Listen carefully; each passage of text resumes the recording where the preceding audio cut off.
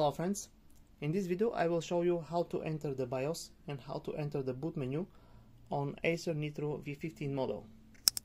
So power on the laptop, then keep tapping on F2.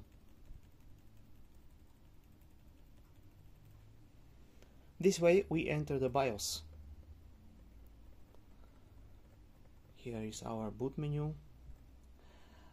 If we want to enter directly into the boot menu without getting in the BIOS, we have to enable the F12 boot menu. Now it is disabled.